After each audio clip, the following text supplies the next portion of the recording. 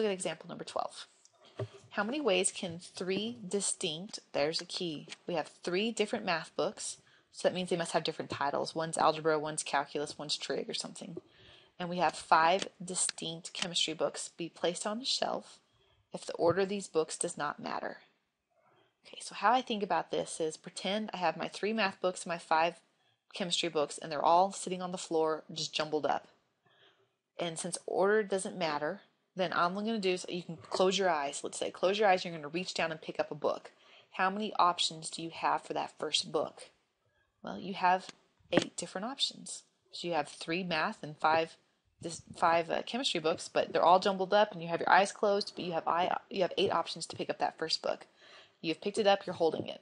You're going to reach back down and pick up another book. How many options next? Well, you have 7, and then 6, and then 5, 4, 3, 2, and 1. Or, writing this out, it's just 8 factorial. Okay? Let's go to part B. You know for a fact now that the math books have to be kept together as a group. Okay. So again, think of them all kind of on the floor. I'm going to go to, but there's an area that has just the math books on them. When I go to pick up my first math book, how many math books can I choose from?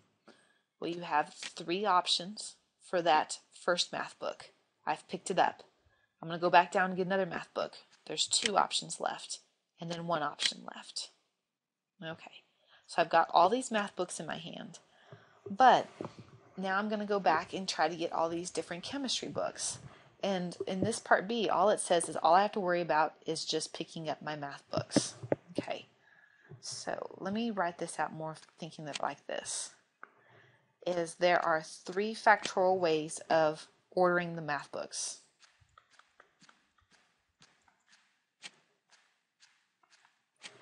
And now think of all the math books as one big unit. You put them in a Walmart bag, okay? They're all together. We knew that there were 3 factorial or 6 ways that I could have picked up those books in many different orders, okay? But now they're in a Walmart bag. And think about it now. Let's go to the floor. What's on the floor is all jumbled up are the 5 chemistry books and the 1 bag of math books. Okay, I'm going to treat the 1 bag of math books as one thing now. So when I go to the floor to pick something up, I could pick up any one of the 5 chemistry books or the bag of math books, right? So there are technically 6 options that I can choose from when I'm going to the floor now. I could pick up the 5 chemistry books or that 1 bag of math books. I've picked it up, I've put it on the shelf. Now I go back down. I could, if it wasn't the math bag, then I could pick up any one of the 4 chemistry books or the math bag. So I have 5. And what we're going to see is then it goes down, all the way down to where you pick up the last thing, 1 option. So together, to answer this question, the total number of ways that you can, I guess, rearrange the 3 math books and the 5 chemistry books on a shelf is that there are 6 factorial ways of arranging both the math books with the chemistry books, but then the 3 chemistry books, or I'm sorry, the 3 math books have to be among themselves. So there is the final answer for that. The 3 factorial to arrange the math books among themselves, the 6 factorial to rearrange the math group in amongst the chemistry group. Okay? All right, now let's see if we can get to this next one. Maybe by the time we do this one, it'll kind of make a little more sense. But okay, we want to keep the math together with their own group, and the chemistry want to be kept together as their own group. Okay, so in the math as their own group, we decided that was 3 factorial. So if I have 3 books, I have 3 options to pick up the first book, then the second book, and then the first book, or the other book. If I go to the chemistry, there's 5. So if they're all on the floor, I've got 5 factorial ways I can pick them up. 5 for the first, then 4, then 3, then 2, then 1.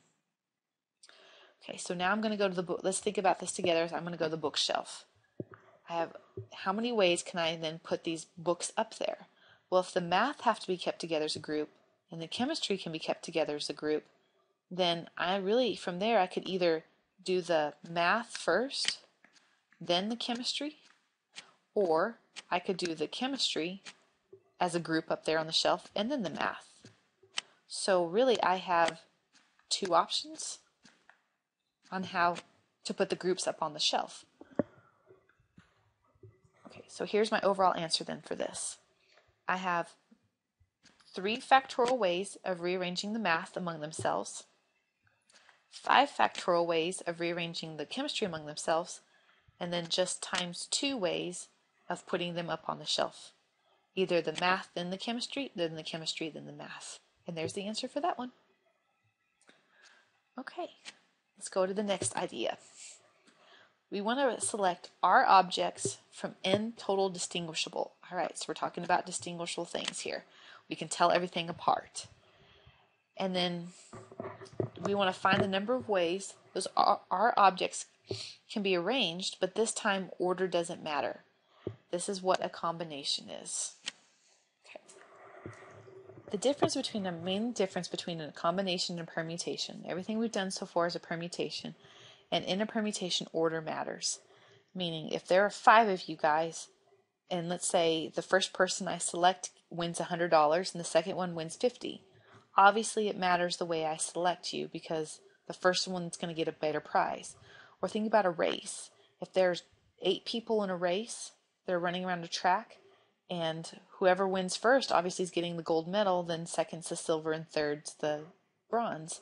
So it matters how you cross. So like a permutation of 8 take 3, 8 objects taken 3 at a time will tell you how those people can place 1, 2, and 3. When order matters, it's all about permutation. If order doesn't matter, it's combination. Let's say you want to go to the ice cream shop and you want 3 scoops of a flavor. You really don't care. You just want any 3 scoops, any 3 flavors out of the 20 that they have. That's going to be a combination. It doesn't matter how they scoop it in your bowl or put it on your cone. You just want to get your 3 flavors. Okay? And that's going to be a combination. And in our calculator, when we looked at that probability, when we hit math and went over to PRB, that was the one right below. It said NCR. That's standing for combination. And here's your formula. If you choose to do it by hand, look, if I wrote the permutation formula, the permutation of n objects taken r at a time is n factorial over n minus r factorial. So look, they're identical in that part and that part. The only difference is that in the combination has this little extra r factorial in the bottom. So watch out for that if you choose to do your things by hand. Okay. All right, let's go to example. This first one on the combinations and see about the difference. How many 2-letter combinations can be made from A, B, C, and D? Well, we're going to be taking out of 4 objects, the A, B, C, and D, we're going to be grouping just 2 at a time. Okay, so if I choose to do the formula, a combination of 4 take 2 is 4 factorial divided by 2 factorial, 4 minus 2 factorial. So it's 4 factorial over 2 factorial times 2 factorial. Well, 4 times 3 times 2 times 1. 2 times 1 times 2 times 1. So that goes with that. That goes with that. Remember when we were done, when we did this problem just before, the answer was 12? Well, look, we shrink it even more. The answer here is just 2 times 3. It's 6. It's only half as much. Don't always assume that. There's not always the connection between the two. It just happened to be in this case that it was just half as much. Or if we choose to use our calculator instead and pull that out, what you're going to do in the home screen is type your grand total first, the 4, then hit math, go over to PRB, and then go down to the NCR. Make sure that's highlighted and hit enter.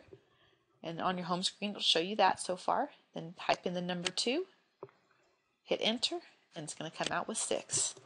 So what this is telling you is that there are 6 different combinations of rearranging A, B, C, and D when you're picking just 2 letters at a time. Okay. Well, let's get some more practice with combinations. And honestly, if it doesn't say order matters, I should say 90% of the time you're going to be doing combinations. They're way more popular than permutations. If it ever talks in a problem about winning a race or declaring a president, a treasurer, and a vice president, like specific positions or like I said, winning a race or winning a certain amount of money or something like that, that's when you're going to use the permutation. If it doesn't specify something specific like that, always think, okay, when in doubt, go combinations, okay? Like here in example 14, how many ways can a club of 30 members select 3 people? Well, in general, remember we did this problem just a second ago, but right before how it said how many ways can a club of 30 members select a president, a vice president, and a treasurer? Since they were very specific, the first person selected was going to be the president, the second was going to be the vice president, and the third was going to be a treasurer. Since order mattered there, we had to do a permutation. But here, since order doesn't matter, just out of those 30, we just want to pick any 3. Just say, hey, you can represent us. We really don't care. Then it's going to be just a combination. So it's going to be 30 NCR take 3 if we choose to use our calculator. Okay. So if we plug that in real quick, we'll get a total answer of 4,060. There's 4,060 ways of me just picking any 3 of you guys to go, let's say, out of the whole class to be able to go and represent us. And if I choose to use the formula, sorry about that, the thing just moved real quick. If I choose to use the formula, then it's going to be 30 factorial over 3 factorial, 30 minus 3 factorial. Or, like I did before, 30 times 29 times 28 times 27. I'm going to stop right there, though, because down here in the bottom, I'll have 3 factorial times 27 factorial. And this is going to take care of everything going from 27 down to 1. And then 3 factorial, if we write that out, let me erase that and actually write that out. 3 factorial is 3 times 2 times 1. So I can cancel, let's say, the 3 into the 30 leaves me with 10. And I can even go 2 into the 10 and leave me with 5. So 5 times 29 times 28, if I did this by hand, you'll get also 4,060. So a lot fewer options when you go with a combination. It keeps everything lower down. And the reason why is because that's that extra that extra r factorial in the denominator when you're looking at that main formula. All right, example 15. In a certain tournament, we have 9 teams total, and they have to play each other once. So how many games are going to be played? Well, I've got a total of 9 teams. That's what my n's going to be. What's my r going to be? What are these groups? Well, when you have a team play another team, how many teams play each other at one time? Only 2 teams? So that's what r is going to be, is 2. Because you never have 3 teams playing on the field at one time or on the court at one time. It's always just pairing them up. So we were looking for groups of 2 here. So, and it doesn't really matter, what team is selected over the other. They eventually all have to play each other.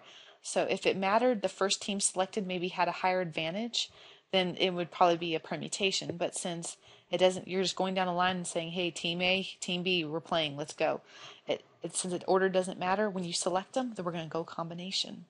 So this will be 9 NCR take 2. And if we want to plug that in our calculator real quick, what's going to come out is 36. So there's 36 ways that 9 teams can play each other exactly once.